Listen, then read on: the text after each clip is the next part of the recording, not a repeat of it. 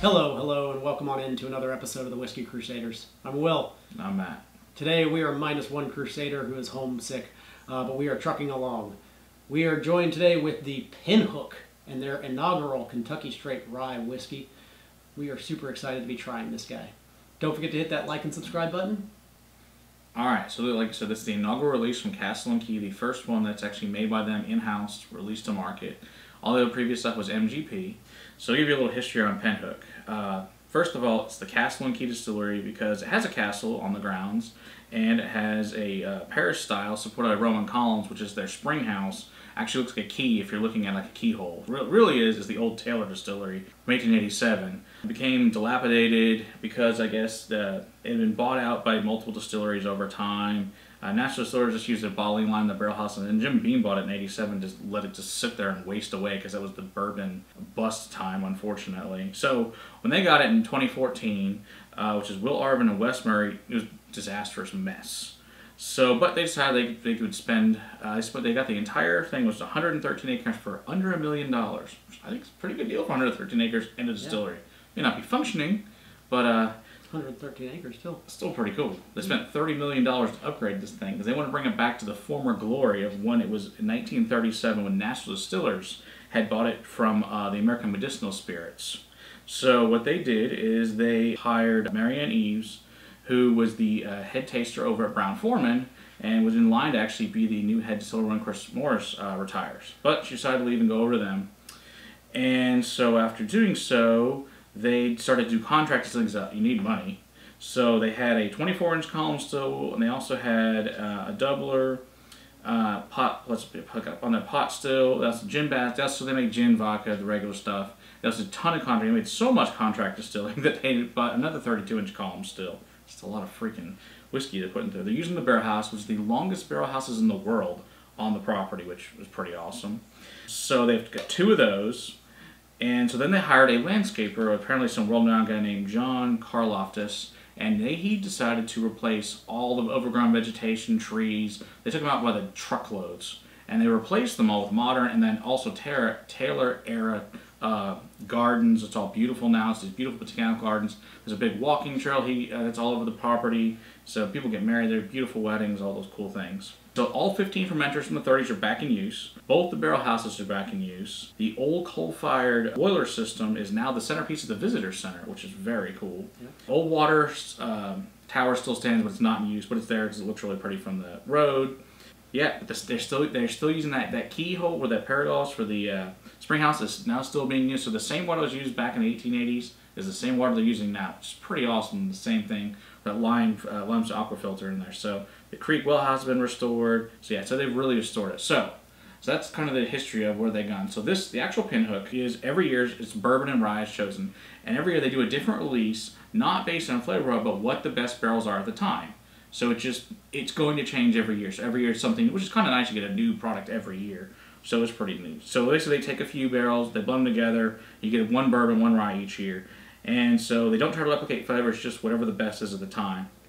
Which that's why they call them crops. So depending, of course, on what happened to the grains that year, what happened to soil, all those good things. Are they blending it first, or are they just taking the best barrels and making a blend? Do we know? They're taking the best barrels and making a blend of the best barrels, yeah. So which is pretty cool. So like I said, so prior, this was sourced at MGP. So this is their first one that's actually in Frankfurt. It's a 2-year-old. The horse in the front is called Rye'd On, and it's crop 2020. And this is a 97 proof. It's non-chill filtered. I mean, they make it real obvious. Non-chill filtered. Non-chill filtered. They want you to know it's non-chill filtered. I mean, they got that down. But basically, one of the reasons that they do this every year, like I said, every year it's a new horse. So what pinhooking is that someone basically gets a horse, takes to maturity, and then when it's about ready to run, the thoroughbred, they sell the horse off to hopefully win some races. So that's what pinhooking is, and that's why that term comes from. So every year it's a new one. So like I said, Rye'd On's the name of this horse that's on here, so hopefully in a few years, maybe it'll win a Kentucky Derby.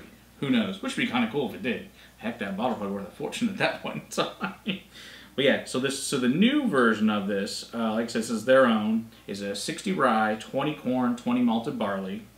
It comes in at about $37, so it's relatively inexpensive.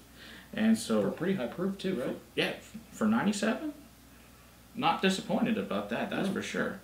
All right, so let's go into the tasting, and after all the wonderful history of his distillery. This is predominantly rye. No doubt. You get mint, a little bit of dill in there. This is absolutely new oak. I get vanilla and clove as well. There's some fruity components as well, though. I want to say like almost peaches. Yeah, that's what I got. I got peaches. Obviously, your rye, your mint, your anise. Mm-hmm. There's also that powder, the uncooked dough, the winter fresh, cinnamon, some of that mint you get. Mm-hmm. Which is surprising for a 2-year rye to be minty rather than the usual straight dill. Yeah, straight dill you usually get, which is really quite nice. It has transitioned a little bit. So yeah, which is nice. Like I said, 2 years. I'm pretty excited about this, especially this being their first one out of Castle and Key. I have tried their gin too. The gin's actually really good. It's a Whiskey Drinkers gin. But yeah, this smells really nice and quite different than the 95.5 they were using from MGP. All right, let's see how this tastes.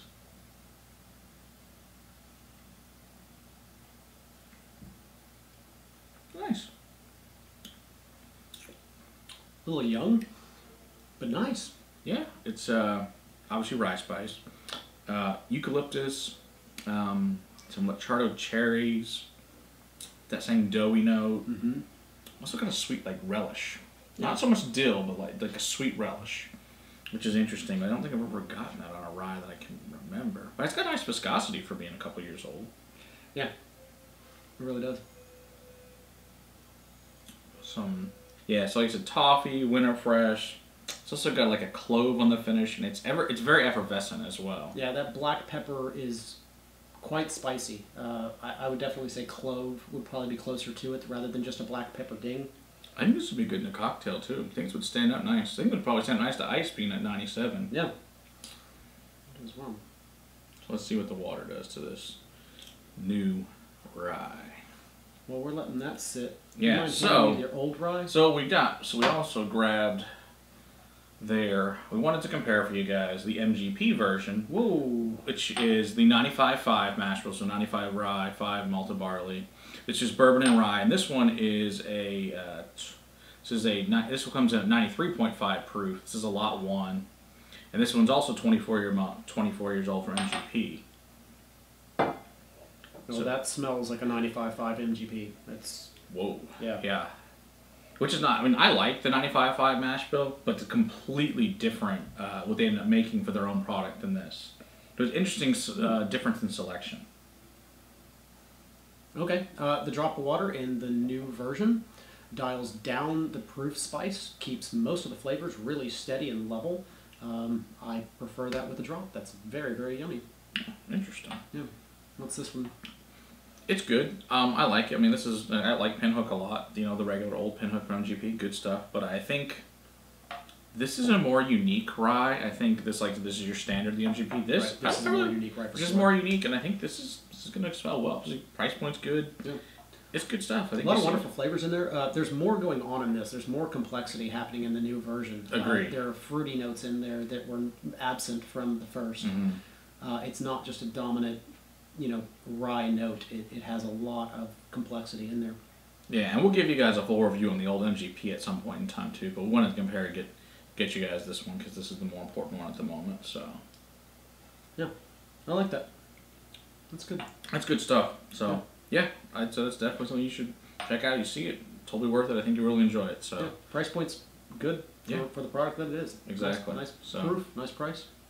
Absolutely. Well done, Pinhook. Yep, good job. Thanks, Castle and Key. Great job. Hopefully you got some more barrels sitting around, aging a little bit longer. But, and just see what your bourbon tastes like too. Hopefully later this year. Yes, we'll find out. Don't forget to hit that like and subscribe button. And until next time, keep on crusading for better whiskey in your glass. Cheers.